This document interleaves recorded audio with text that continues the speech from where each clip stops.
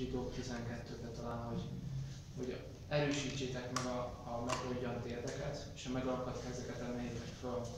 És csak erre gondoltam, hogy annyira könnyen csak így megoldjunk, nem? Csak így, hogy látást vesztünk, megalankadnak a kezeink, és annyira szükség van olykor csak ilyen fókusz visszaállítás, nem?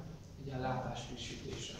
Akár a személyes életben, tudod, mint Jani, ahogy szolgál, hogy szükség van arra, hogy fölfrissüljön bele, tényleg miért csináljuk ezt, tényleg merre tartunk, tényleg ki az, akit szolgálunk, és csak így fölfrissülni ebben.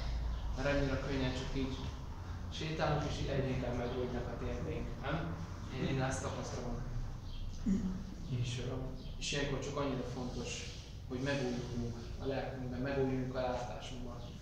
És azt mondja a 2 Péter 1-ben Péter apostol, hogy emlékeztetés által ébrezgetlek titeket, amíg itt vagyok ebben a földi borsátolban. Jó, és erre van szükségünk, azt gondolom. És lehet, hogy ma is csak egy kicsit ilyen alkalmunk lesz, jó? Igazából olyan címet adtam a mai alkalomnak, hogy látásfrissítés. Jó? Kicsit frissüljünk föl. Mert azt gondolom, hogy amit most Jani elmondott, ugyanez igaz lehet gyülekezet szinten. Jó? A mi gyülekezetünk szintjén. Hogy csináljuk, összejövünk, szolgálunk, csak egy kicsit megoldjunk ebben. Kicsit elveszítjük a fókuszt, kicsit megfáradunk, és ilyenkor szükség van arra, hogy tudod, így fölfrissülünk abba, hogy merre megyünk, hogy mi a célunk, és Isten bátorítjuk. Úgyhogy ja, csak így ez volt bennem, hogy Jakab 1-ben azt mondja, a 19-21-ig, hogy fogadjátok szelídséggel a belétek oldott igét, amely meg tudja menteni a ti lelketeket. És így ez volt bennem, hogy hányan vagytok, akik úgy jöttetek ma, hogy így várakoztok Istentől, vagy van várakozásotok, vagy izgatottak vagytok. Nyilván nem így, tudod, így ugráltok, vagy ilyen nagyon gyerekes módon, de hogy tényleg van várakozásom Istentől, hogy úgy jövök ide, hogy tényleg Isten itt bármit tehet, hogy Isten szólhat itt hozzám, hogy így jöttök el. Ha nem, akkor csak bátorítva, hogy gyere így. Hogy tudod, ez egy szent idő, amíg itt vagyunk. És csak annyira könnyű ezzel meg szokott lenni, és annyira könnyű csak úgy jönni, mert jövünk minden vasárnap. De hogy én azt gondolom, hogy ahhoz, hogy Istennél cselekedjen közöttünk, ahhoz kell az, hogy neked legyen egy várakozásod. Hadd mondjam azt, hogy teljesen más az üzenet az én számból is, ha neked van egy várakozásod. Pastor Stevens tanított erről sokat, hogy a gyülekezetnek a várakozásából, az éhségéből, tehát ez előhozhatja a kenetet a prédikációból. De figyelj, lehet, hogy egy pásztor nagyon fölkészült, el van a Szent Szellemmel, és ha a hallgatóság, ha a gyülekezet passzív, ha a gyülekezetben nincs éhség, nincs várakozás, nincs ott az, hogy hallani akarják Isten beszédét, akkor akármennyire kenettel szólhatott volna, nem fog tudni kijönni Istennek az élő üzenete, hogyha a gyülekezet nem elfogadó. Értitek ezt, amiről beszélek? Azt akarom mondani, hogy nagyon nagy felelősségetek van nektek, hogy fog kinézni egy ilyen vasárnapi alkalmunk, amikor összejövünk. De nem mindegy, hogy jössz ide. Nem mindegy, hogy hallgatod. Nem mindegy, hogy mi a várakozásod. Mert én lehetek nagyon fölkészült, de a szívedben nincs ott várakozás, nincs ott az, hogy éhes vagyok Isten igére, Isten jelenlétére, hogy tényleg halljak tőle, akkor egyszerűen csak nem fog tudni, hogy átmenni az üzenet.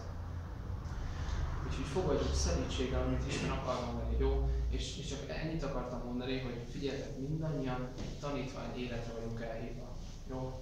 És nem tudom, nézd meg, tanulmányozd, ahogy Jézus Krisztus tanítványozta 12 tanítványt, jó? Mindig ott volt, hogy a szeretet és a kegyelem, jó? Az elfogadás. Mindig el voltak fogadva, nem érezték soha a tanítványok, hogy ők le lennének nézve, vagy így ostorozva lennének, vagy bármi. Mindig ott volt a kegyelem és az elfogadás, de mindig ki voltak hívva. Jó? És ez a tanítvány élet, hogy Jézus kihív minket sokszor. Van egy ilyen kicsit éles, és így hív minket, és neked lépned kell. Jó? És a tanítvány élet az az, hogy sokszor elbukunk, de ő hív minket, és megtanulunk lépni. Megtanulunk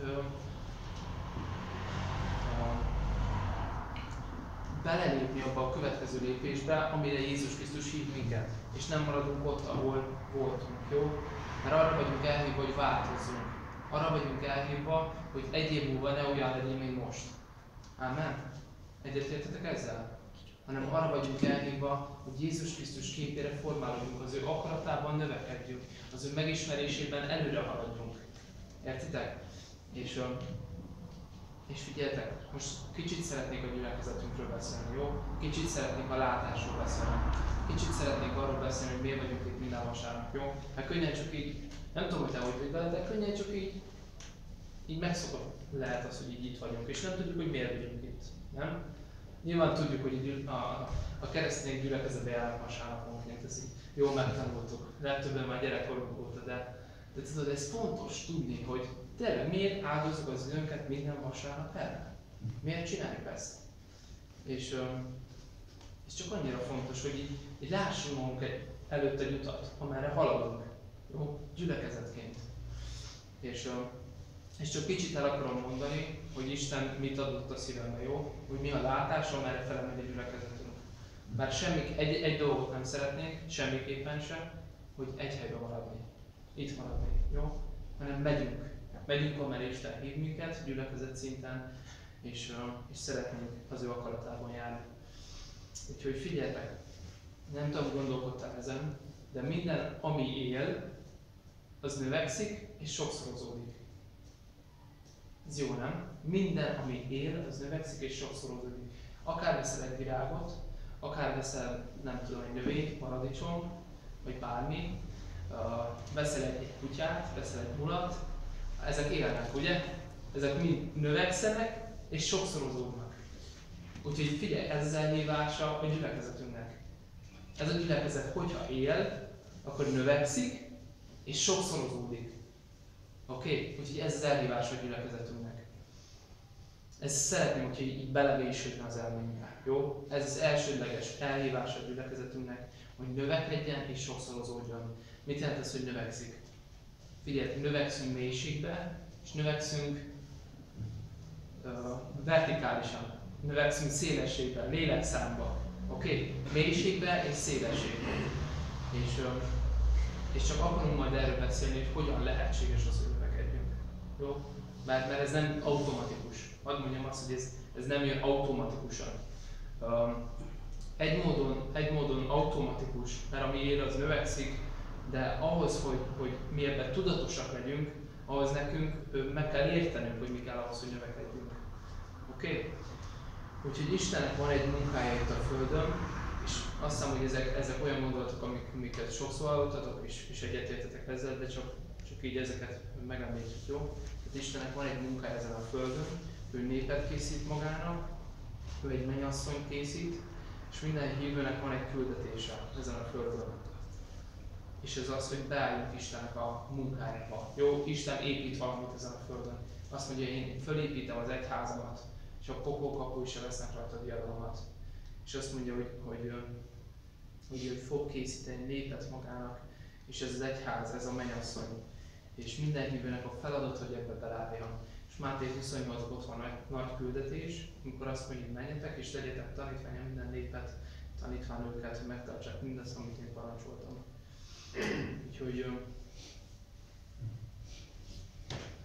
Úgyhogy ehhez az kell, figyeljetek, nagyon fontos megértenünk, hogy ez tanítvány élet nélkül nem fog működni. A növekedés, az, hogy Isten akaratába beleállunk, ez tanítvány élet nélkül nem működik. Mert figyeljetek, van tanítvány élet, és van valami fogyasztói hívő élet, ami nem tanítványság. Isten országában van, de nem tanítvány. Jó? És mi a tanítványnak az elsődleges jelenvonása?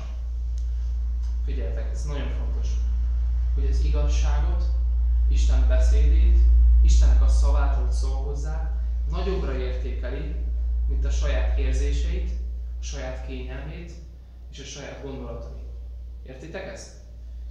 Tehát az, hogy most én hogy érzem magam, az, hogy nekem ez nehéz, ez a komfortzónámon túlmegy, nagyobbra értékelem az, hogy Isten mit mond számomra. Jó? Ez a tanítványság. Jézus Krisztus erről beszélt nagyon sokszor. Megemlíti, hogy ki lehet tanítvány. Azt mondja, az eke szalvára teszi a kezét, és hátradőként nem lehet az én tanítványom. Ez mit jelent? Hogy egyszer követsz engem, akkor ne nézz vissza a régi életedre. Akkor ne nézz vissza, hogy mi az, amit hátrahagysz, hanem gyere és kövess engem. Azt mondja, hogy föl nem veszi az ő keresztjét, és nem követ engem, nem lehet az én tanítványom. Jó? Tehát ez arról beszél, hogy fölveszünk a keresztünket, ami azt jelenti, hogy a régi életünket halálba adjuk. A régi gondolatainkat, az érzéseinket, a komfortzónánkat mind a halálba adjuk. És áldozatokat hozunk, és követjük Jézus Krisztust. Ez a tanítvány élet. Jó? Tehát a tanítvány élet a szüntelen egy ilyen kihívás. Kihívás a komfortzónából, kihívás arra, hogy lépjünk, kihívás arra, hogy őt kövessük. Úgyhogy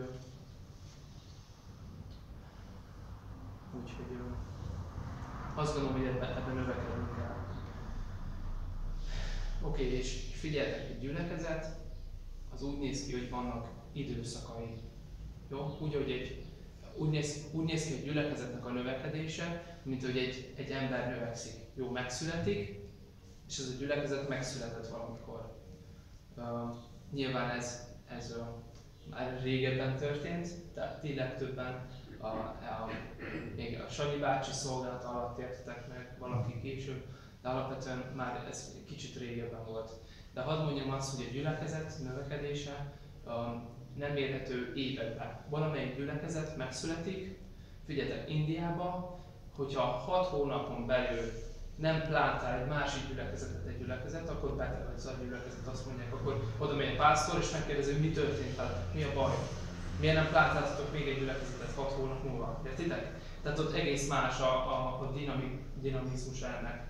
Magyarországon ez kicsit más, de ez fontos megértenünk, jó? Ez nem mérhető években, hogy egy gyülekezet mikor lesz felnőtt, mikor lesz érett, mert figyeljetek, akkor érett egy gyülekezet, hogyha plántál egy másik gyülekezetet, jó? Egy felnőtt ember képes arra, hogy szüljön gyereket, nyilván a nő, vagy a férfi az, hogy gyereket vállaljanak a feleségével.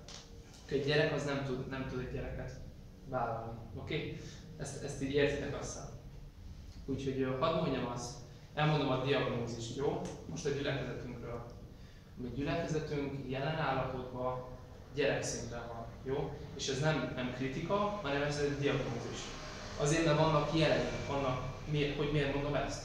Azért mondom ezt, mert egy gyülekezet onnantól kezdve, hogy vannak megtérők, van tanítványozás, onnantól kezdve elindul, és az már egy úgy mondom tínédzser szint, ahol már elkezd felelősséget vállalni más emberekért. Mert a tínédzsernek a jellemző, hogy ő már elkezd felelősséget vállalni. És aztán amikor alapít egy gyülekezetet, onnantól kezdve érett a gyülekezet, onnantól kezdve szülő lesz.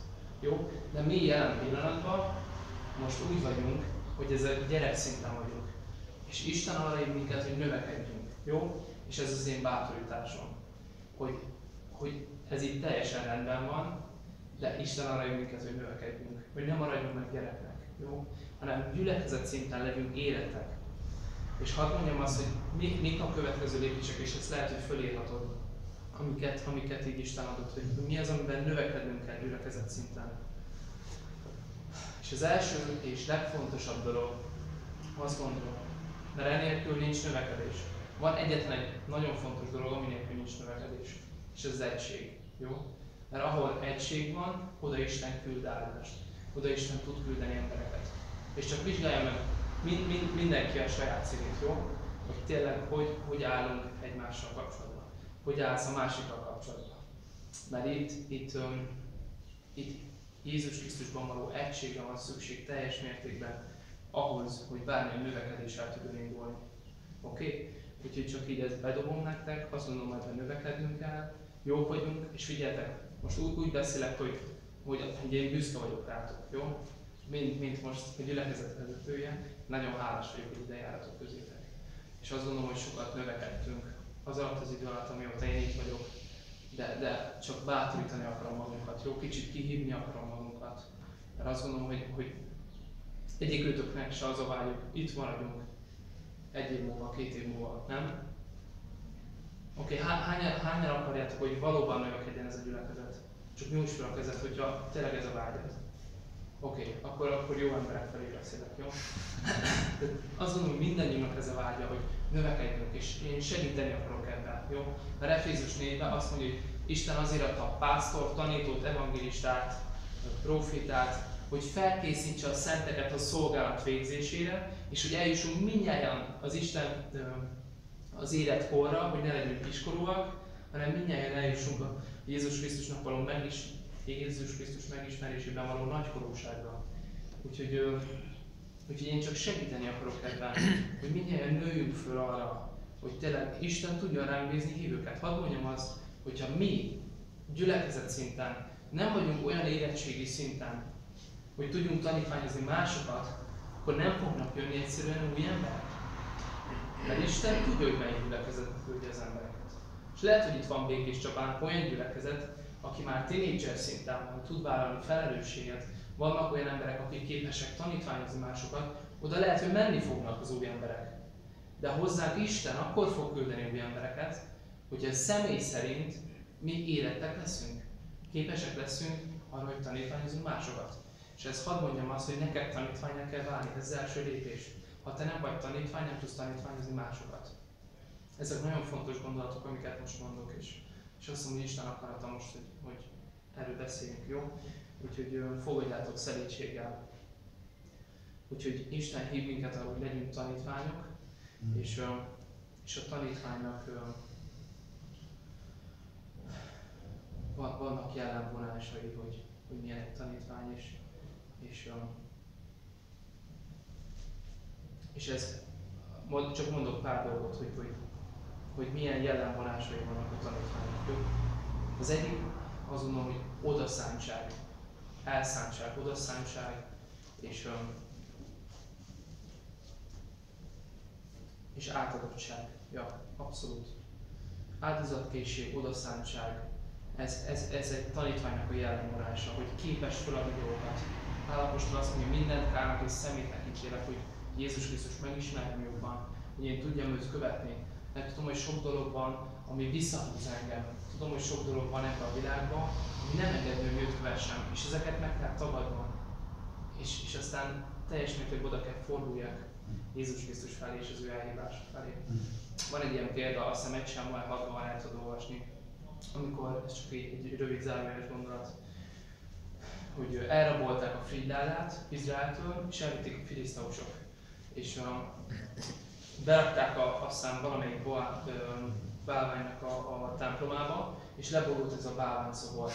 És aztán azt kapták, hogy küldjék vissza a frigyládát Izraelbe.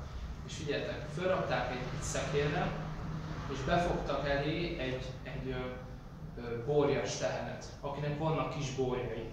És azt mondták, hogy ez a borjas tehén egyenesen fog menni a Bécsemes felé vezető úton, az Izraelbe vezető úton, akkor tudjuk, hogy az Isten akarata volt, hogy visszaküldjük a ládát. Ha nem, akkor nem küldjük el. És ezt a borjas tehenet beállították a szekér elé, és a borjait meg bezárták otthon.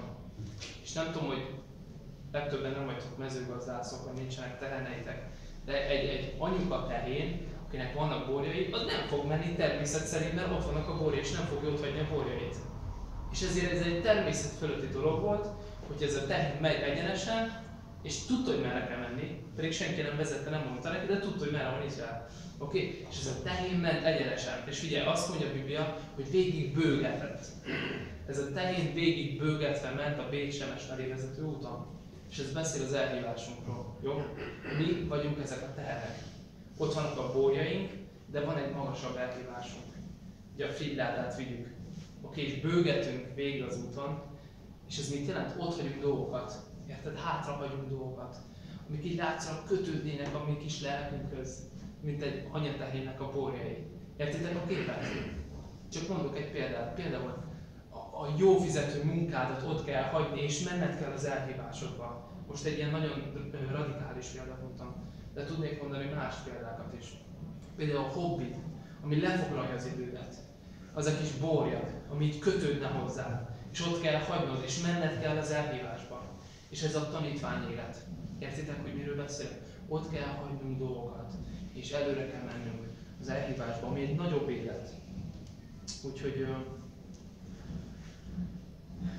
igen, ez csak a tanítvány élettel kapcsolatban mondtam. Úgyhogy egység, ebben teljes mértékben növekednünk kell. Látjuk, hogy az első gyülekezet, amit a Szent Szám létrehozott apostolok cselekedeteiben, egy természet fölötti egység volt. Mindenüket eladták, szeretet volt köztük, és azért látjuk, hogy Isten naponta növelte az üdvözülők számát. Tudod, milyen vonzó volt a közösség, egység volt köztük, nem volt civakodás. Nem volt ott ez, hogy ő ezt állítja, én meg mást állítok, meg ilyen a teológiája, nekem ilyen a teológiája, és ezért nem tudunk egységre jutni. Érted? Ők megértették, hogy Jézus azt mondta, hogy arról ismeri meg a világ, hogy ti az én tanítványom vagytok, hogy szeretitek egymást. Hogy minden fölött van a szeretet és az egység, és minden a többi utána jön. Jó? Én szeretném, ha ez uralkodna a gyülekezetünkben. Ha nem, akkor semmi gond, csak ne várjunk új embereket. Jó, és lehet, hogy most ezek így éles szavak, de ez igazság. Jó? Ha ez uralkodik közöttünk, a szeretet minden fölött, és hadd mondjam azt, nem olyan dolgokról beszélek, hogy Jézus Krisztus Isten fia vagy nem. Jó? Nem ilyen dolgokról beszélek. Ebben nyilván mindannyian egyetértünk.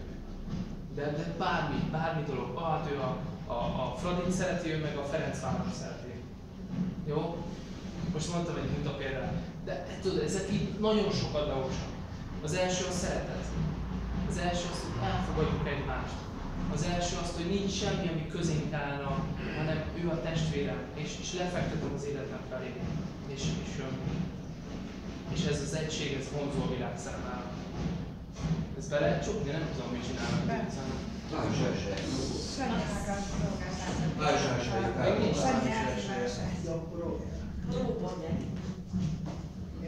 Az ördög meg akar zavarni az üzenetet.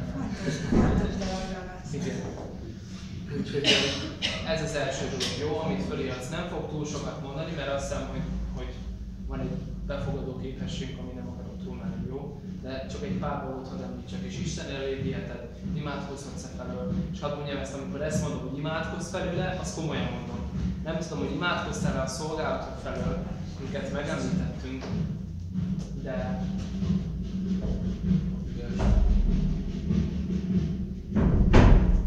szerintem ez még 6 órákon keresztül is hallgatódnak. Köszi gyengébb. Na, úgyhogy csak ezt akarom mondani, hogy tényleg ezeket tudom, hogy sok elfoglaltságotok van. Tudom, hogy legtöbbőtök családos ember, vagy dolgoztok, és sok minden van, ami lefoglalja az időtöket. Amiket csak mondok, csak kérlek, vegyétek ezt, jó? Fogjátok és ragadjátok meg. Azt mondom, hogy imádkozzatok, akkor azért mondom, mert tudom, hogy erre szükség van. Hogy imádkozz, akár a szolgálatok felől, amiket megemlítettünk 2 hete.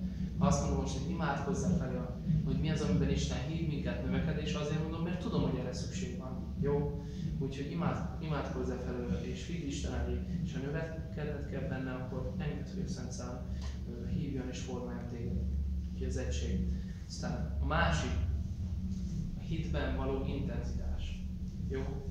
Ha nincs hit, akkor Isten nem tud megállni minket.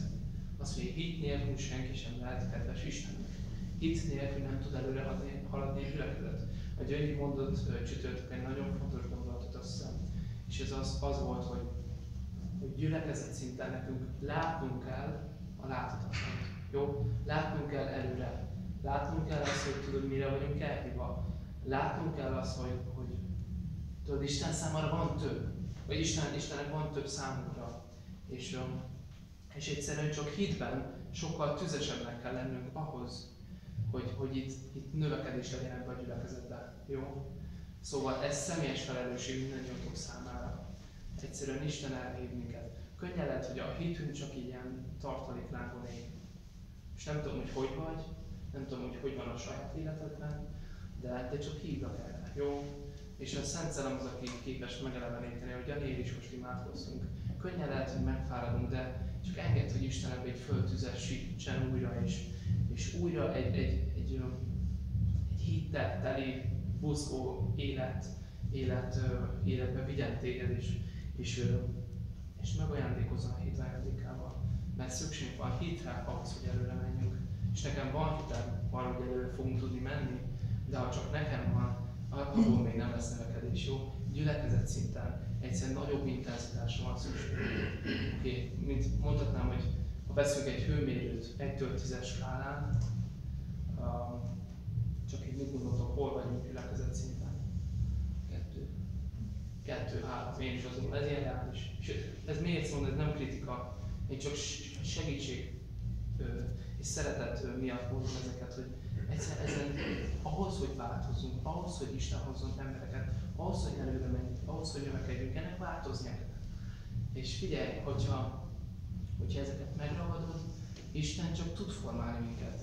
Ha szerítséggel fogadjuk a beoltott igét, ő meg tud ajándékozni minket hittel. De azt mondjuk, hogy jó így nekünk, akkor nem fogadni. Isten így működik. Isten nagyon egyszerű. Isten nem bonyolult. Azt mondja, kérsz, akkor adok.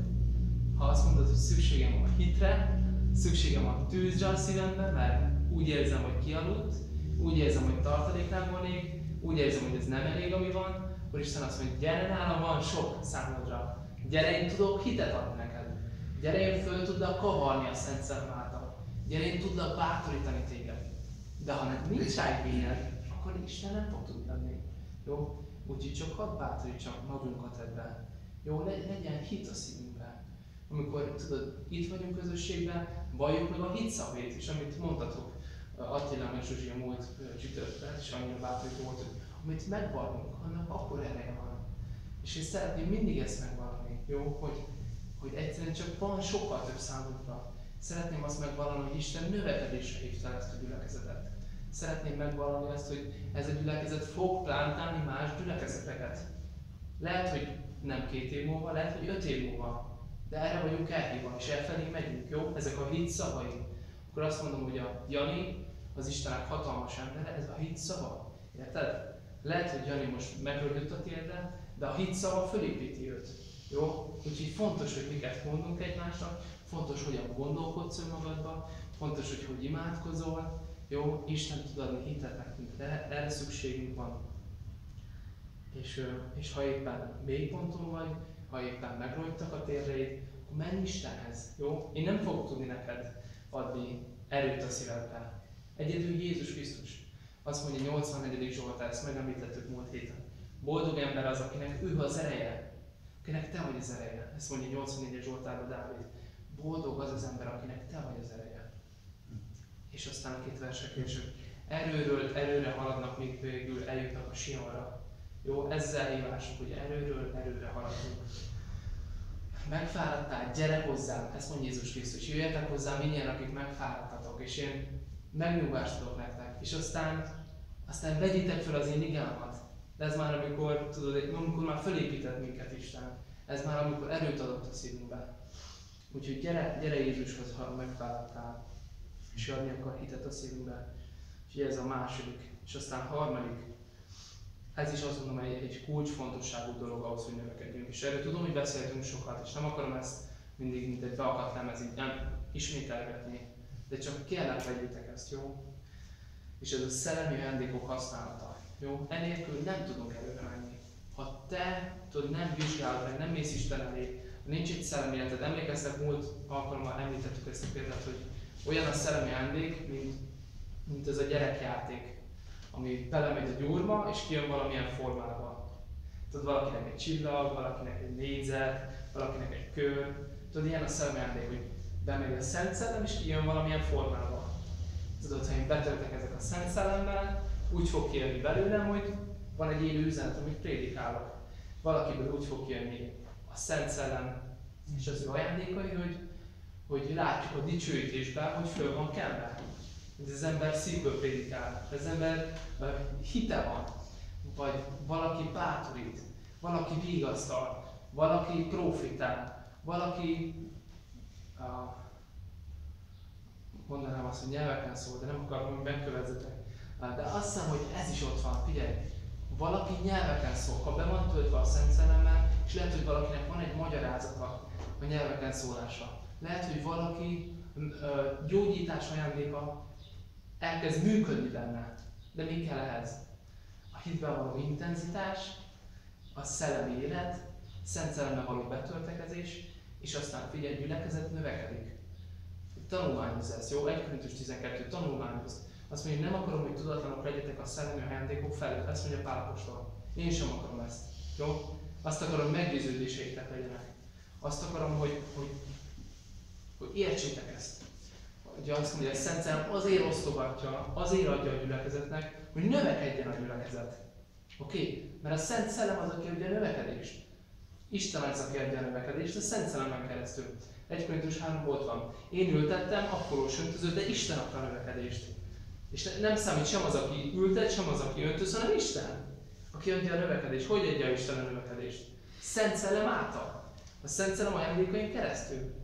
Hogy valaki megkapja az evangélizálás ajándékát, és Isten gazdagon megáldja a szolgálatát. És emberek jönnek be a gyülekezetbe. De a gyülekezetben vannak pásztorok. Mert tudod, a pásztor ajándék meg lehet mondjuk a Hennének. És lehet, hogy ez olyan furcsa gondolat, de igen. A pásztorlás mit jelent? Foglalkozol valakivel, befektetsz az életébe, rálátsz az életébe, számon kéred aztán, hogy tudod, hogy vagy, tudod, beszélgetsz vele. Ez egy pásztorlás ajándéka, hogy tudsz foglalkozni egy emberrel, aki bejött a gyülekezetbe, és lehet, hogy friss, lehet, hogy új. És van egy ilyen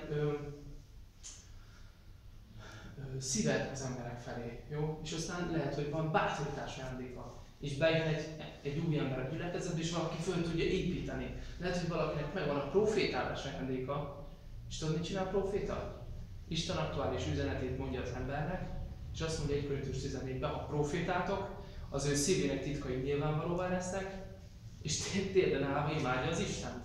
Tudod miért? Mert egy ember profétált neki, és az ember úgy érezte, hogy ez szívhez szól, teljesen. Mint az ember ismerne engem, pedig most jöttem be az ajtón.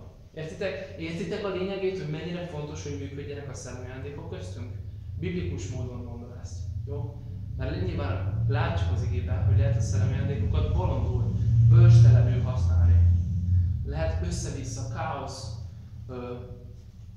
káoszos módon használni. De azt mondja, Isten a rend istene. 1 Korintus 14-ben azt mondja, Isten ő nem a káosznak az istene, hanem a rendnek az istene. De hangsúlyozom ezt. Ha ebben a gyülekezetben nem fognak tudni működni a szellemi ajándékok, nem lesz növekedés. Mert Isten miért hozzon be egy embert, ha nem tudjuk őt felépíteni? Figyeljetek, Lukács 5-ben most lehet, hogy szóljatok, hogyha elfogyott a kapacitásotok, vagy a befogadó képességetek, jó? Akkor inkább beszélgessünk ezekről, vagy más formában, hogy csináljuk ezt, vagy énekeljünk közben egyet, vagy valami, jó? De szóljatok, hogyha már így nem megy át az üzenet. Ezt most komolyan mondom. Hogy? Oké, jó. Akkor jön velem mindenki most, ahol tartunk? Jöttök velem? Oké. Tehát Lukács 5-ben, amikor elhívja Pétert, Jánost és talán Jakabot, nem tudom, hogy ott hány embert hívott el, amikor kiment a partra, és ott halásztak Péterig. És azt mondja, hogy az egyik mosta a hálóját, az egyik meg éppen kivetette a hálóját. És Jézus úgy hívta el őket. És figyelj, ez a gyülekezetnek a két fontos szolgálata. Az egyik az, hogy kivetjük a hálót, és másik az, hogy javítjuk a hálót. Jó? A halászok ezt csinálták. Valamikor javították a hálókat, valamikor kivetették. És ezt tudod, mit jelent? Hogyha kivetjük a hálónkat gyülekezet szinten, mit jelent ez? Mondjuk csinálunk egy evangelizációs alkalmat, csinálunk egy alfát, vagy bármi, ahol új emberek be tudnak jönni. De ha lyukas a háló, akkor bejön egy ember, az kimegy az ember. Mert nem tudjuk megtartani őket. Érted? Ezért fontos, hogy javítgatjuk is a hálónkat. És tudod, mit jelent ez? Építjük az egységet. Hogy növekszünk gyülekezet szinten, hogy ránk lehessenek, hogy Isten ránk bízhasson embereket. Mert hiába van egy jó evangelizáció, kimegyünk Janival, meg páran, és tudod, bejön 5-10 ember ide a gyülekezetbe. És ki fog velük foglalkozni? Én nem tudok, mert nekem van egy véges kapacitásom, én Szegeden élek. De ha mondjuk lenne 3-4 ember, tudod, aki azt mondja, hogy te jó, itt vannak ezek az újak, cserélsz vele telefonszámot, beírtok egy dátumot, hogy figyelj, találkozok vele, szívesen segítek, elmagyarázom a Bibliának az alap igazságait, vagy szívesen kérdezek, tudod, beszélhetsz, hogy te hogy gondolkodsz, és ha tudok, segítek valamiben, és elkezdesz tanítványozni valakit. Értitek? Hogy mind a kettő egyaránt fontos. Kivessük a hálónkat, és aztán meg javítgatjuk a hálónkat. Mert olykor csak így olyan lehet a gyülekezet, mint egy lyukas várfal, nem? Hogy így be lehet lőni ott. Tudod, hogy így van valami rés, van valami... Csak hogy nem egészséges a gyülekezet. Úgyhogy ez a kettő, amit szeretnék. Úgyhogy mind a kettő működhetne. Jó, hogy kivetjük a hálónkat is, és aztán az emberek nem csak bejönnek és kimennek, hanem aztán tudjuk őket tanítványozni. és ehhez személyes szinten mindannyiunknak növekedésre van szükség. Én azt látom most, ez a diagnózisom, és lehet, hogy helytelen, de azt gondolom, hogy ez így van, nagyjából körülbelül. Hogyha most bejönnem, csak gondold el, Isten hozna ide 3 embert. Mit csinálok ezzel 3 emberrel? Csak gondold végig. Tényleg, lenne, aki foglalkozna vele? Lenne, aki beszélgetne vele? Lenne, aki törődik ezzel az emberrel? Mert ha nem, akkor tudod, miért imádkozunk ezért? Úgyhogy azt gondolom, hogy egy gyülekezet sokszor nem úgy működik, hogy azt hiszik, hogy na majd most itt 20 ember jönni fog egy éven belül. Tehát a struktúrának meg kell változni, hogy elbírja az épület a növekedést. Hogy tudod, még egy szintet rá akarsz építeni egy házat, de nincs alapja. Vagy nem olyan erős az alapja. Tudod, először meg kell erősíteni az alapot, hogy még egy szintet ráépíthess. Érted? Ahhoz, hogy jöjjön itt több ember, ahhoz a struktúrának meg kell változni. Ahhoz itt kell, hogy legyenek tanítványok, akik tudnak másokat tanítványozni. Kell, hogy legyenek vezetők.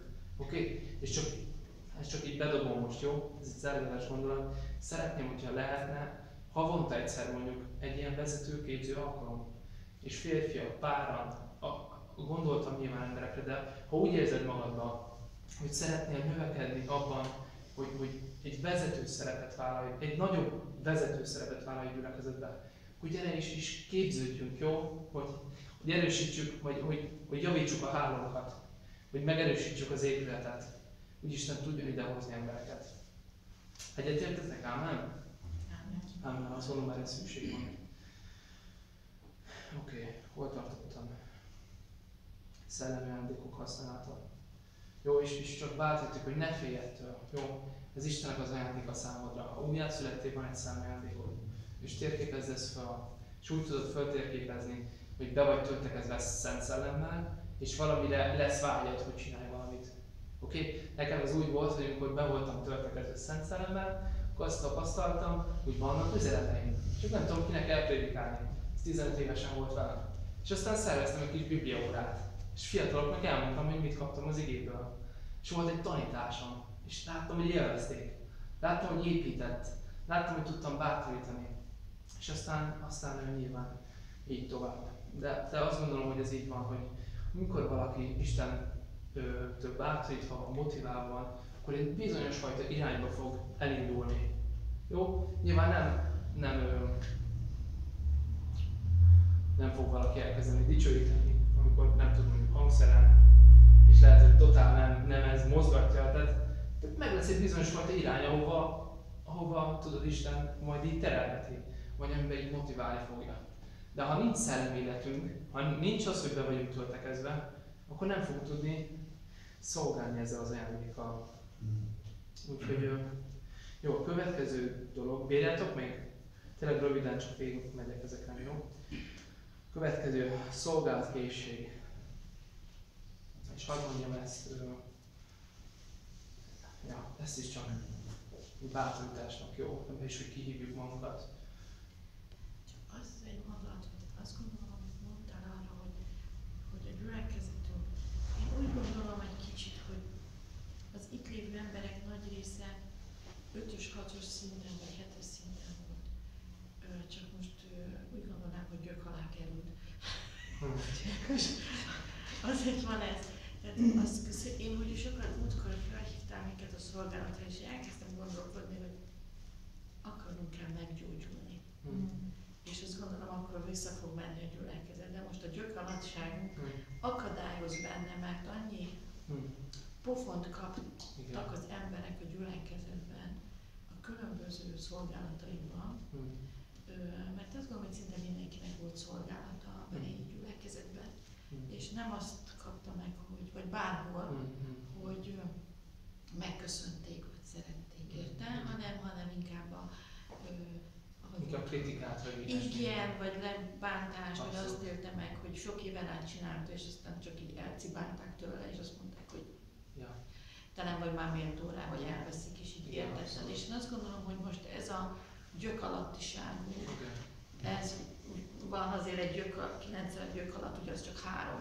Tehát lehet, hogy bekerültek, és ez az akadályozója. És azt gondolom, hogy itt kell megbocsátani azoknak az embereknek, akik, mert tudom én is valami dologban csak kell az neked, Henry, még egyszer a fejedhez ezt vágják. És utána azt gondoltam, hogy nem számít. Oké, Isten mondja, menni fogok, de ott jöttem rá, hogy megbocsátanak kell, és újra kell szeretni, merni. Abszolút.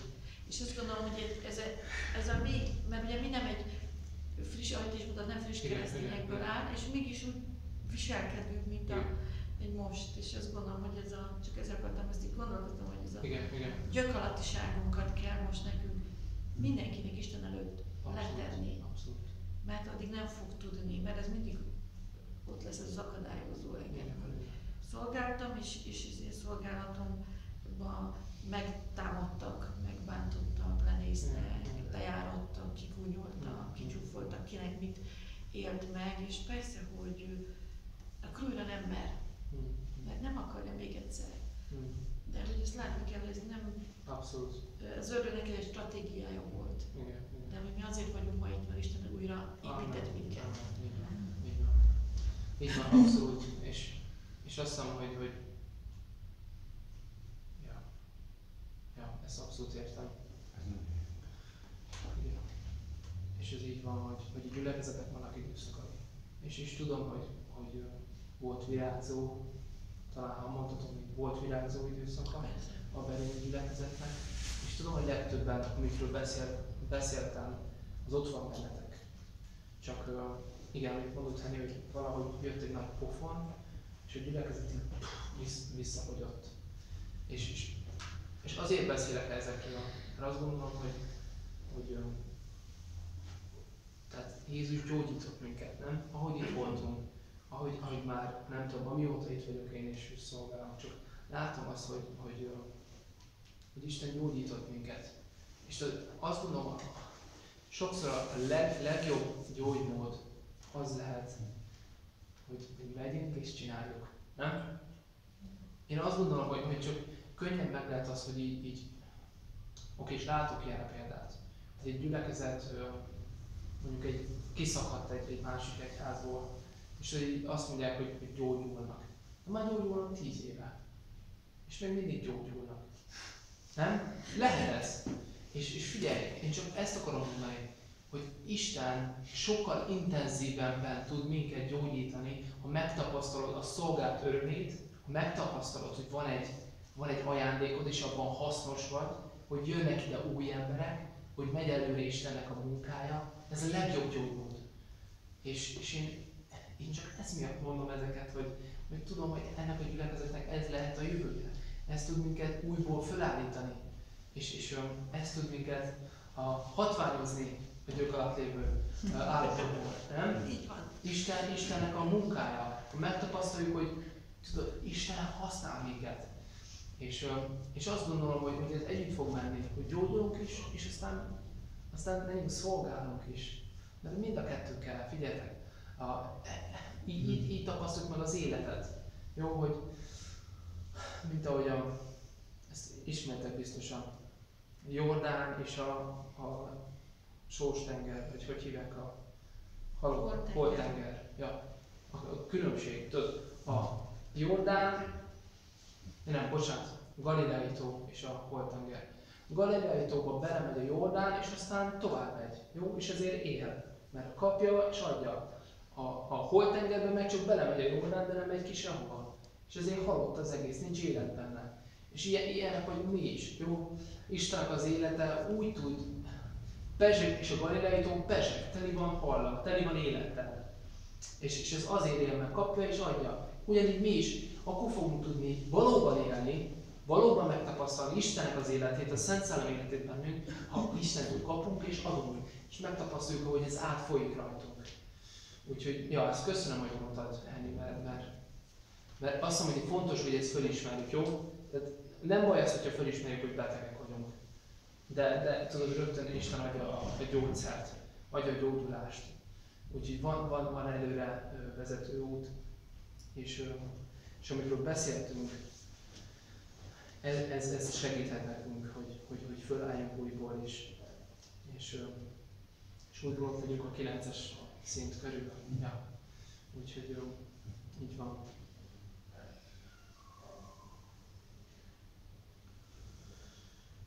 Oké, és még ez a kettővel gyorsan bezárom, jó? Mondtam ezt már, de áldozatkészség, odaszántság, és a szolgálatkészségről nem beszéltünk túl sokat, de azt hiszem, hogy ebben növekszünk, és ez így működni kezd. De tényleg el csak bátorítanak, amit a Henny is mondott. Lehet, hogy voltak rossz tapasztalatai, lehet, hogy kaptál különböző pofonokat. És figyeljetek, a szolgálat az azon, hogy minden ember, aki szolgál, kap pofonokat. Minden ember, aki befektet emberek életébe, lesznek rossz időszakai. Látni fogja, amit csinált, kritizálják, vagy amit csinált nem működik. Tudod, én beszélek, senki nem figyel, senki nem fogja, senki nem szalad vele. Tudod, ez egyszerűen ilyen, a szolgálat ilyen. És ebben nem kell megijedni, tudod, nem kell. És ez azon érvényes, hogy bizonyságként mondtál. Ha vannak kihívások, azt vehetjük örömmel. Tudod, szolgálom, és van egy kihívás. Tudod, az Istentől van. Hogy kipróbálja a szívemet sokszor. Hogy tanítson minket, hogy legyek hűséges. Hogy tudod, most igen, kicsit nehéz. Tudod, az emberek kritizálnak, vagy nem értékelik a szolgálatomat. Nem jön túl sok visszajelzés. De tudom, hogy úgy más csinálnék. Tényleg mire adja az életem? Menjek vissza halászni? Ha már egyszer elhívott engem Jézus. Nem, hát tudod, menni kell tovább is. És Isten meg fog állni minket. És Isten egyszer csak adni fogja a növekedést, adni fogja a gyümölcsöket, adni fogja a bátorítást, adni fogja azt, hogy élvezed a szolgálatot. De vannak nehéz időszakok. Úgyhogy csak erre bátorítanak, hogy legyünk szolgálatkészek, jó? Egymás felé és a gyülekezet felé is, jó? Amiket földobtam szolgálatot, csak gondolkodjatok ezeken. És ne félj vállalni, jó? Ne félj vállalni egy szolgálatot. Ne félj felelősséget vállalni. Ne félj attól, hogy azt mondod, hogy ezt csinálom. De nem baj, hogy ellankadsz benne, vagy tudod, valamit rosszul csinálsz.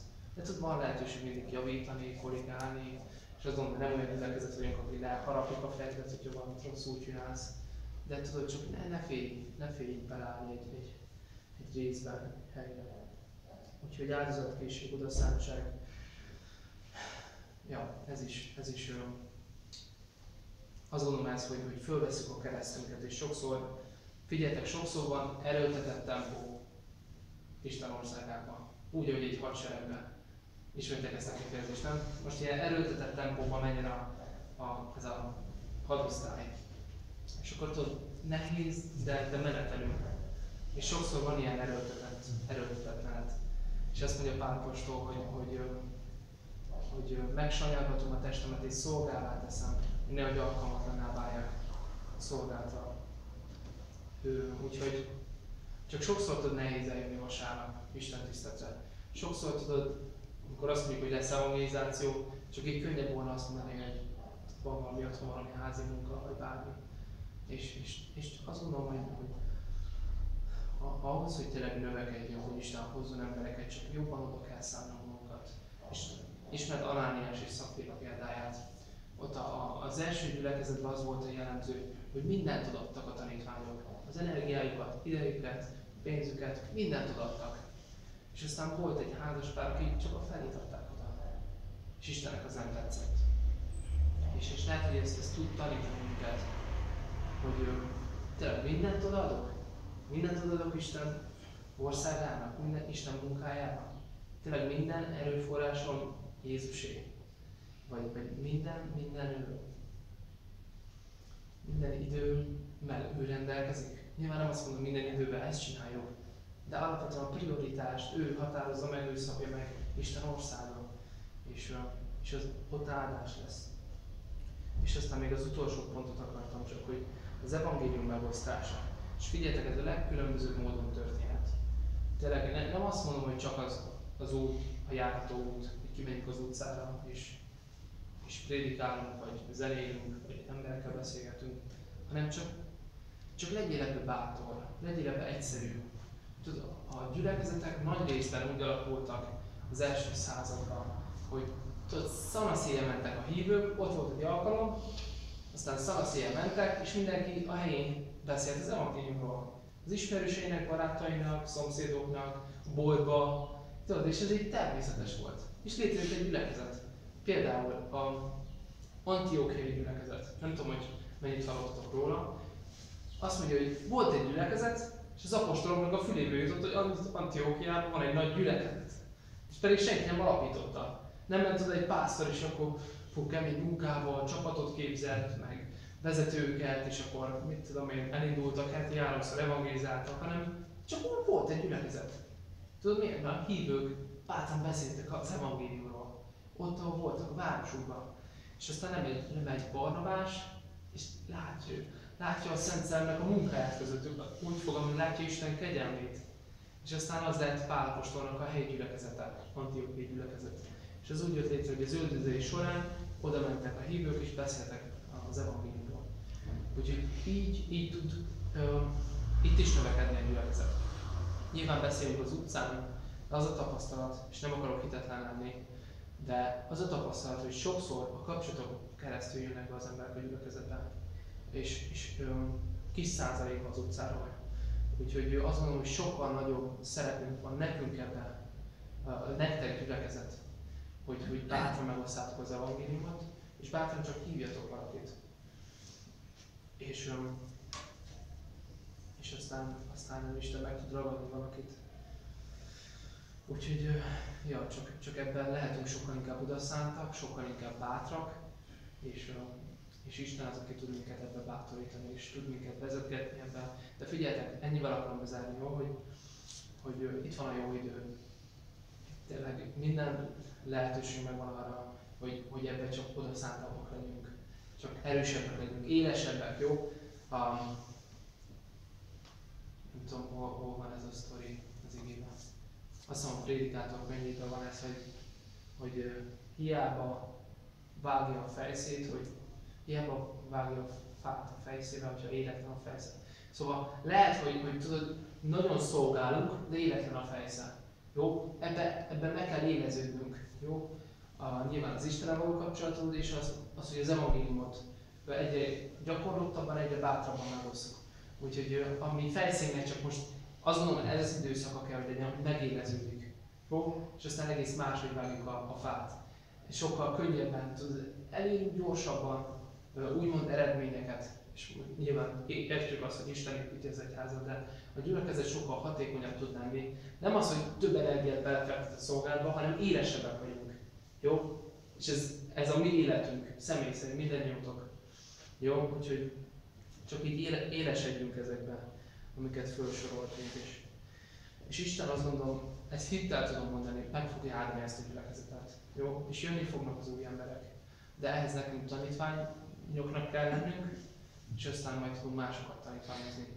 A szellemi ajándékokat használnunk kell, ebből bátraknak kell lennünk, szolgálatkészség, és odaszántság, áldozatkészség, egység, és akkor bátran előre tudunk menni, és látni fogjuk a gyümölcsöket. Jó? Úgyhogy remélem, hogy valamit tudtál lenni ebből, valamit zsebbe tudsz rakni. Kérlek, imádkozzatok ezekért. Jó? Nekem őszintén mondom, ezt legőszintébben mondom, jó reményeim vannak. Jó? Hogy tényleg nekem van várakozásom Istentől gyülekezetünkkel kapcsolatban.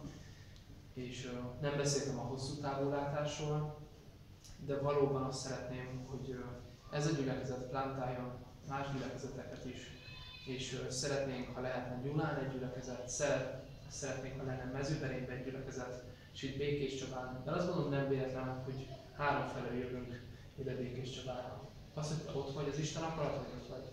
És hiszem, hogyha ezek megvalósulnak, amikről beszéltünk, csak egyszerűen tudunk ezek történni. Jó? Ennek lesz egy dinamizmusa közöttünk. Úgyhogy azt gondolom, ki vagyunk hívva, nem? Isten kihívott minket, és ez jó. Mert látunk egy utat magunk előtt, hogy merre fele lehet menni. Jó? Úgyhogy ámen.